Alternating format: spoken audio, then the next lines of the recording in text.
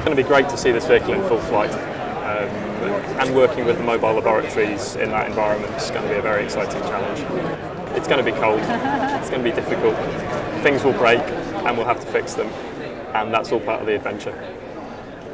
I know. It looks beautiful and it fits great in this exhibition area.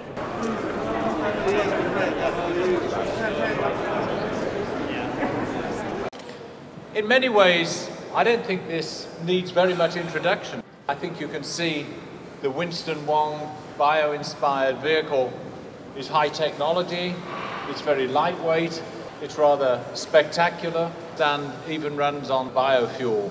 This vehicle has been hugely intelligently designed to have a minimal environmental impact. And the sorts of technologies we'll be looking at, little patches that can now be worn on the body to continuously monitor the team members' respiration, heart rate, temperature, movement, mission control. This will all be satellited back to a base station. In addition, we've got some fantastic environmental sensors that Robin has been pioneering within civil engineering and environmental sciences.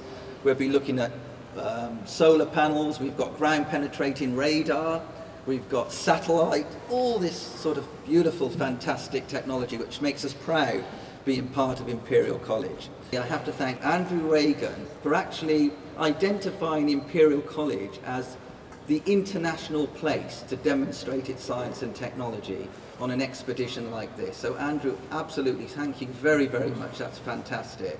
And of course, our good friend Winston Wong. I mean, Professor Winston Wong has been a true ambassador of Imperial College from the early days when he did his PhD, his undergraduate degree. And in fact, a couple of years ago, Winston was awarded one of the first Doctor of Science degrees from Imperial College by the Queen. So Winston, thank you so much for everything you're doing for Imperial, and we thank you for your sponsorship of this great expedition that these guys are going to take control of.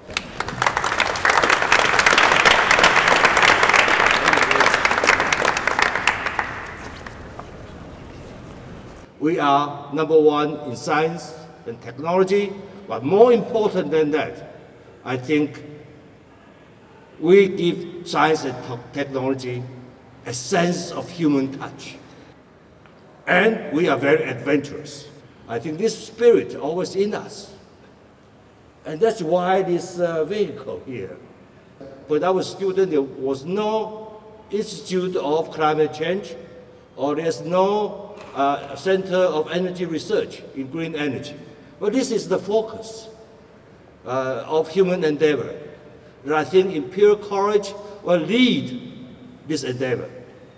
And when they do the journey in November, midway at the South Pole, we all go to Antarctica and we'll meet them right there.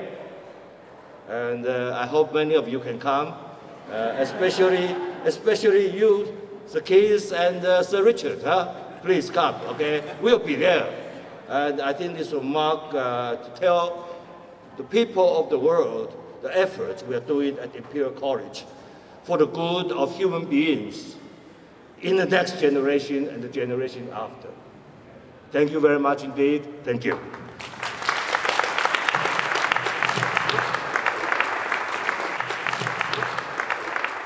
We're going to go right away across Antarctica, which is 3,600 kilometres, and from the expedition team's point of view, it's an absolute dream combination of Winston and his passion for technology and the support that's here, and also the excellence that is everywhere. And obviously, I'm an outsider coming in here, but the excellence here was amazing.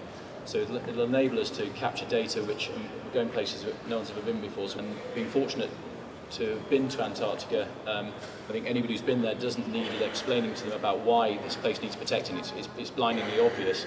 And so with the support of Professor Winston Wong and with the excellence and help from Imperial College, we've got a dream, absolute dream ticket to achieve the very, very best. So thank you, Professor Winston Wong, thank you to Imperial College, and thank you, Chris.